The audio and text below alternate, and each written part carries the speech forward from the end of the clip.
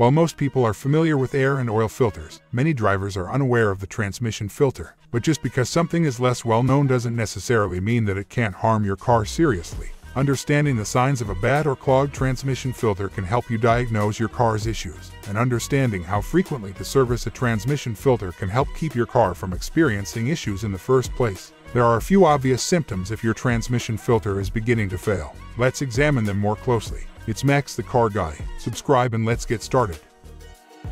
Contaminated transmission fluid. Transmission fluid won't be filtered as effectively as it should if your filter is old.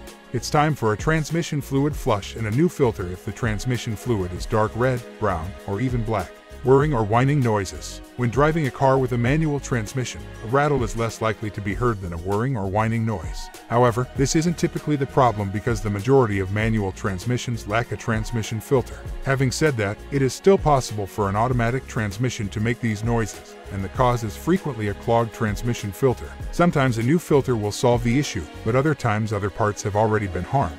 Rattling noises. An old transmission filter may rattle for a number of different reasons.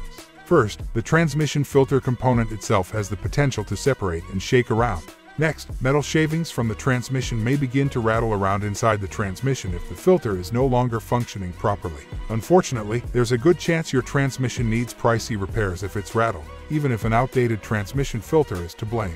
Unusual smells. The transmission filter loses its ability to efficiently filter the transmission fluid as it ages. As a result, some of its viscosity and lubricating qualities begin to diminish, so the transmission fluid may become overheated and begin to burn. Transmission fluid burning emits a distinct odor. Leaks. A clogged filter is one of many possible causes of a transmission fluid leak. Filters that are clogged prevent transmission fluid from flowing as it should through the rest of the system, and the resulting increased pressure can lead to gasket failure. In order to prevent a recurrence of the issue if you have a transmission fluid leak, replace the blown gasket, flush the transmission fluid, and replace the filter. Problems shifting.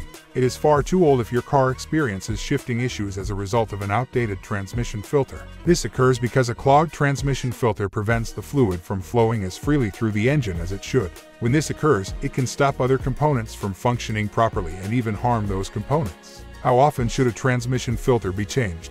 You should consult the owner's manual to determine how frequently you should change your transmission filter, just as you would with the transmission fluid. Many automakers advise switching the transmission filter, whichever comes first, every 30,000 miles or every 2 years. You must perform a transmission fluid change every time you replace the transmission filter. However, do yourself a favor and check the requirements for your vehicle, since some newer vehicles use a sealed system and last 100,000 miles or more before dropping the pan and draining the fluid. Replacement cost. It's more expensive than you might initially think because a transmission fluid change is required every time you replace the transmission filter. Additionally, changing the transmission filter frequently necessitates removing the entire transmission oil pan, which adds significantly to the cost. For a complete fluid flush and transmission filter change, you should budget between $400 and $500. Only about $200 of this cost is broken down into components. If your car has an external transmission filter, you can expect to pay less. Typically, a transmission fluid change and a new filter cost between $250 and $300. Hope the information was useful for you. If so, please press the like button and subscribe to the channel.